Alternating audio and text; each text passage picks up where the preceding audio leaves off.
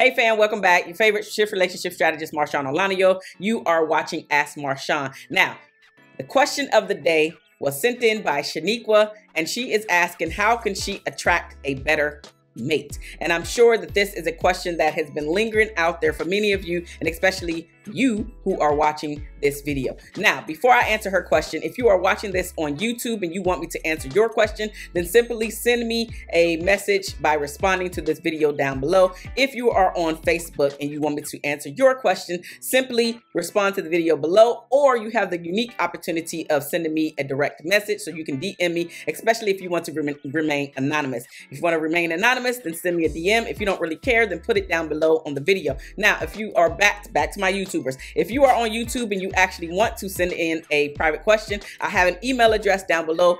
Do that as well. Now, let's jump into Shaniqua's question. How can I choose a better mate? The short of the long answer is simply this.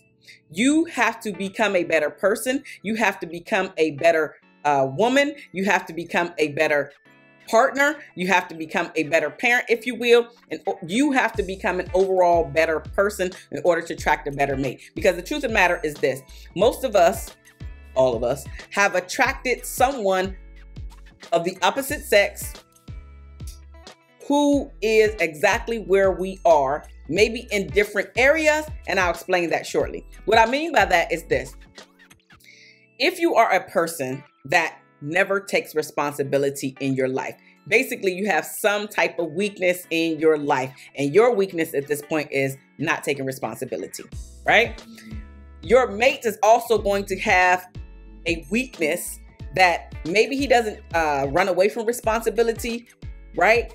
But maybe, just maybe, he sucks at finances. Like, he is all about showing the world how much money he has, when in fact he really doesn't have any money at all. His bank account is little to no money in there, right? He has the nice car, he has a decent apartment. It might be furnished, maybe not, because if you're living like a single man, most single men that I know in the single, especially in the 20s, maybe even early 30s, they don't have a lot of furniture in their place. I'm not stereotyping, I just seen it.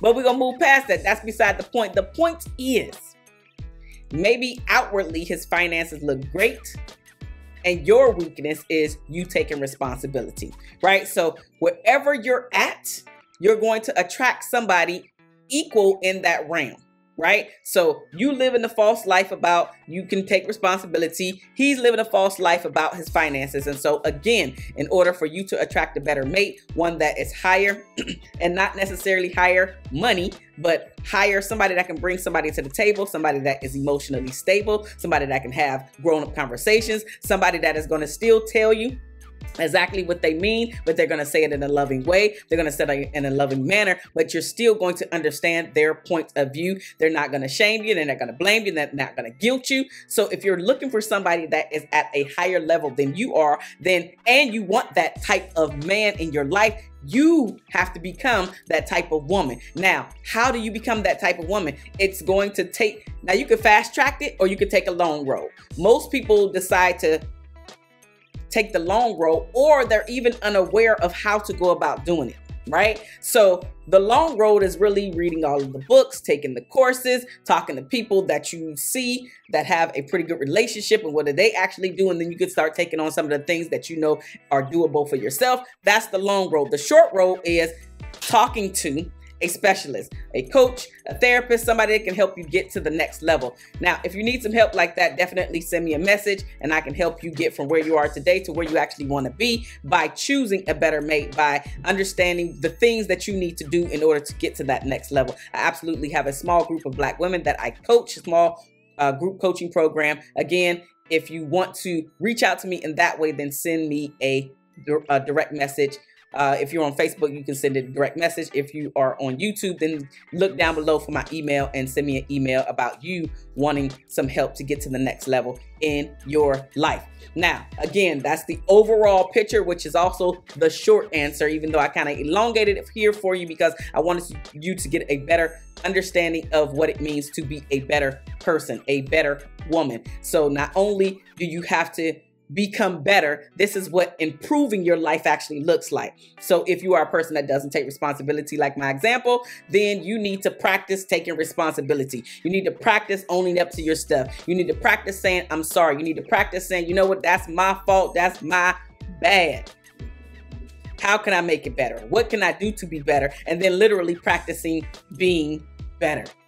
Taking responsibility for your stuff, taking responsibility for the things that you fell short on, right? Just overall taking responsibility if that is your shortcoming. If your shortcoming is finances and you flossing for everybody out here, that's something that you can work on. Literally, you can return the expensive car. You can move into a place that you can actually afford. You can start doing money fast, if you will. They have like a 21-day challenge out there, money fast. I'm sure I know that there are books on this particular subject, like really going to get financially becoming financially responsible by understanding what finances are and what they can do for you. Start investing here and there, but really, you have to start investing in yourself first, which was the entirety of this video. In order for you to become better, right?